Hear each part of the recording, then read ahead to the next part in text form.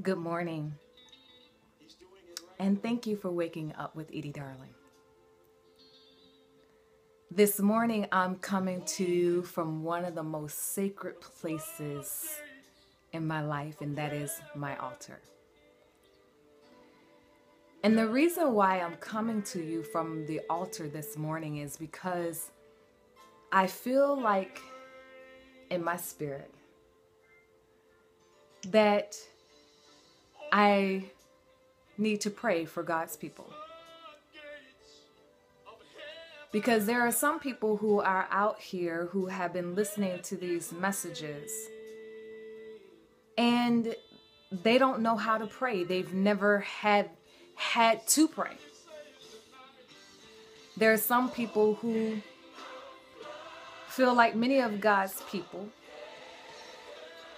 who feel like when they've been crying out in the wilderness and crying out to God, and they feel like their prayers are not being answered. Well, I would like to intercede on your behalf this morning. I want to come into agreement with you that whatever it is that you're seeking God for, whatever answers you're seeking God for, whatever need, whatever desire you have in your heart, I want to come into agreement with you. The Word of God says, where two or more are gathered together, there shall He be in the midst. Well, as of last night, we had 300 likes on this page. So if all of us came together, despite our religion, regardless of our political differences, but if we came together as human beings, believing God for one another, because this is not about a competition, but that we come together believing for your brother and your sister, that they be made whole, that they can then go out and help somebody else. That's what I'm believing for you right now. Now, I'm not asking you to bow your head. I'm not asking you to get prostrate on the floor. I'm not asking you to kneel down on your knees. All I'm asking you to do is to open up your heart that you might receive this prayer.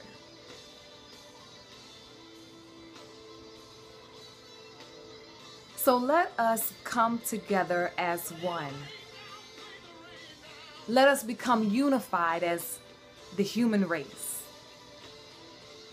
And let us believe for one another that whatever it is that we are seeking, that God is about to do what some people might call the impossible.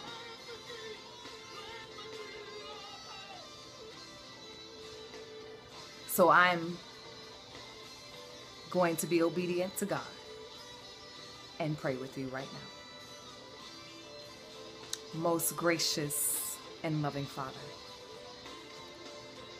you know the heart of every person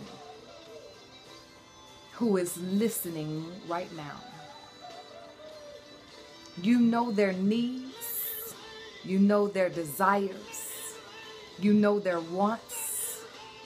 And Father God, I am believing that every one of their cries have not fallen upon deaf ears. But I am believing that right now, as we all come together as one, unified together, that we are believing that you are answering their prayers. Father God, you created each and every one of us, so you know us intricately inside and out. If there is someone who is sick out there in their bodies, I am believing that right now you are beginning to touch them from the top of their hair down to the sole of their feet. The doctors may have given them a bad report, but we know that you are the great physician.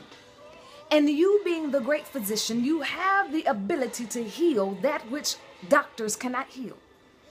And I am believing that right now, even as we are speaking, that your love is pouring down on your people right now. That your love is pouring down on your people right now. And they feel it. You are changing them from the inside out. Father God, there may be some people who are out here who are having to make some major financial decisions and they need guidance. And Father God, I am believing that you are giving them that guidance right now. Father God, I am seeing just like Jacob, as he saw angels ascending and descending, that you are dispatching your angels to watch over your people. That you are preparing their place, wherever it is that they need to go. If they need to go talk to their boss today, I am believing that you are preparing the atmosphere, that you have set the atmosphere on their behalf. Father God, I am believing that whatever hurt your people may be feeling right now in their hearts, that you're beginning to mend the brokenness. I am believing. Father God, I am believing that whatever it is they are needing right now in their lives, that you are meeting every need. Because they need you. They've been crying out. And in the end, Father God, we'll be sure to give you the glory. We'll be sure to give you the honor. For you are truly worthy of the utmost praise. In Jesus' precious holy name we pray. Amen.